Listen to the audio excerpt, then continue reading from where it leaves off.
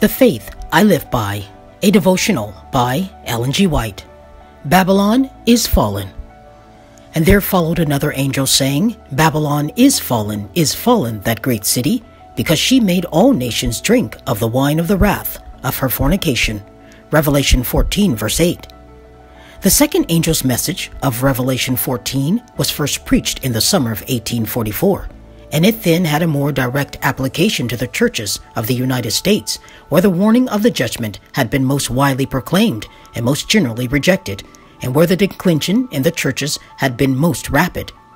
But the message of the second angel did not reach its complete fulfillment in 1844. The churches then experienced a moral fall in consequence of the refusal of the light of the Advent message. But that fall was not complete. As they have continued to reject the special truths for this time, they have fallen lower and lower. Not yet, however, can it be said that Babylon is fallen, because she made all nations drink of the wine of the wrath of her fornication.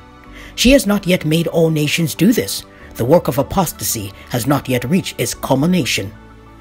The Bible declares that before the second coming of the Lord, Satan will work with all power and signs and lying wonders and with all deceivablenesses of unrighteousness, and they that receive not the love of the truth, that they might be saved, will be left to receive strong delusions, that they should believe a lie. Not until this condition shall be reached, and the union of the church with the world shall be fully accomplished throughout Christendom, will the fall of Babylon be complete. The change is a progressive one, and the perfect fulfillment of Revelation 14:8 is yet future. Notwithstanding the spiritual darkness and alienation from God that exist in the churches which constitute Babylon, the great body of Christ's true followers are still to be found in their communion.